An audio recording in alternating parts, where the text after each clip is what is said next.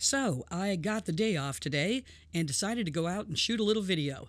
I made this quick little rig and put it on the side of my truck so I could go out and test the angle. And I didn't care if it was raining. It is my day off and it would have been nice if it wasn't raining. But it didn't really matter because I have an action camera. So I slapped it on there, put it together as haphazardly as possible, and went for a joyride just to see what it would do. Of course, this totally sucks. The water beads up all over the lens, and I have no idea, what I'm seeing or what I'm not seeing.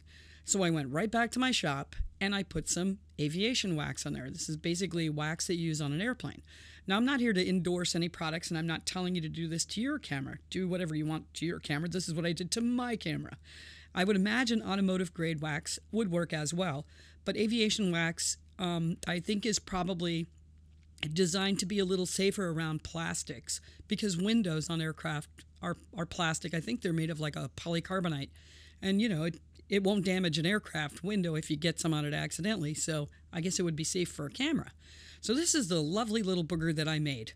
I took a piece of conduit, I beat it flat with a hammer, well, sort of flat with a hammer, put some self-tapping screws in it, and just for good measure went ahead and wrapped it around there with a little bit of gaffer tape so it would hang on.